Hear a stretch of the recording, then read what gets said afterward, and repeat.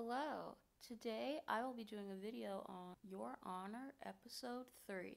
Phew, this episode scared me to death.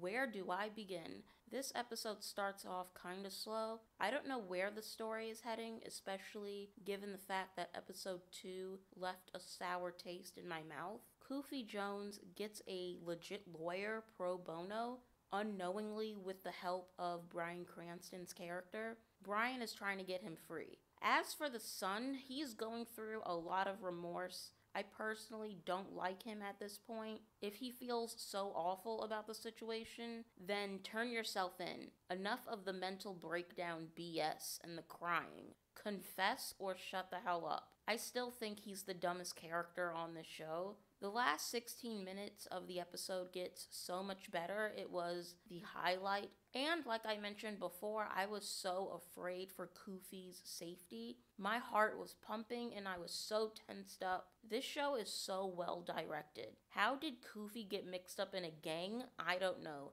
He's like a scared lamb that needs protection. He does not belong in any criminal activity. I'm glad this episode cleared up some things as well, specifically about the 911 call. They mentioned how the voice was the dead boys and how Koofy stole the phone from him after the hit and run to prevent him from calling 911.